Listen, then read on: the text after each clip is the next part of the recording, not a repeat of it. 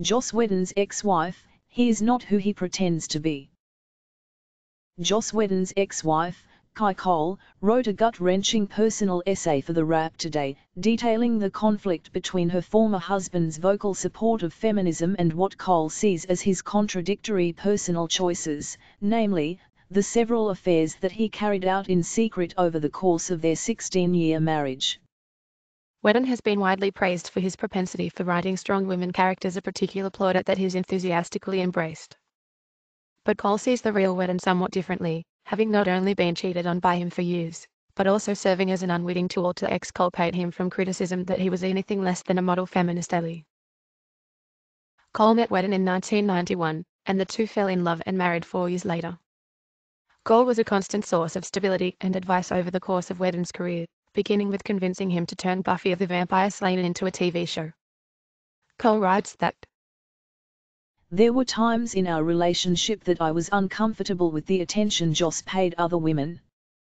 He always had a lot of female friends, but he told me it was because his mother raised him as a feminist, so he just liked women better. He said he admired and respected females, he didn't lust after them. I believed him and trusted him." On the set of Buffy, Joss decided to have his first secret affair.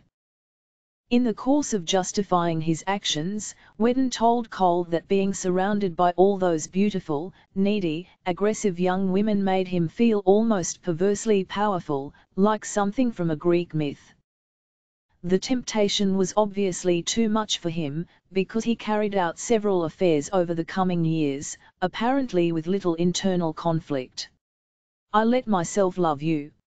I stopped worrying about the contradiction," he wrote to her as their marriage crumbled. "As a guilty man, I knew the only way to hide was to act as though I were righteous. And as a husband, I wanted to be with you like we had been. I lived 2 lives." Cole goes on. Despite understanding, on some level, that what he was doing was wrong, he never conceded the hypocrisy of being out in the world preaching feminist ideals, while at the same time, taking away my right to make choices for my life and my body based on the truth. He deceived me for 15 years, so he could have everything he wanted. I believed, everyone believed, that he was one of the good guys, committed to fighting for women's rights, committed to our marriage, and to the women he worked with. But I now see how he used his relationship with me as a shield, both during and after our marriage, so no one would question his relationships with other women or scrutinize his writing as anything other than feminist.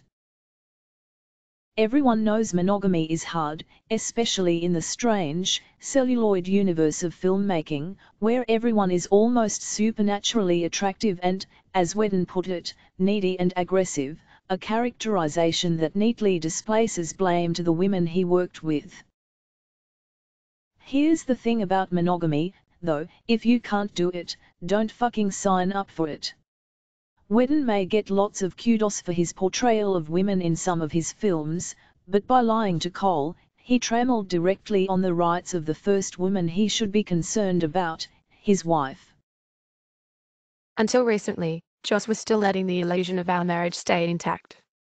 Now that it is finally public, I want to let women know that he is not who he pretends to be. I want the people who worship him to know he is human, and the organizations giving him awards for his feminist work, to think twice in the future about honoring a man who does not practice what he preaches. But no matter what happens, or how people interpret this statement, I no longer have to carry the burden of Joss' long-term deceit and confessions. I am free. The post concludes with a tartly worded riposte from Whedon's camp, with a spokesperson writing, "While this account includes inaccuracies and misrepresentations which can be harmful to their family, Joss is not commenting, out of concern for his children and out of respect for his ex-wife." How very feminist of him.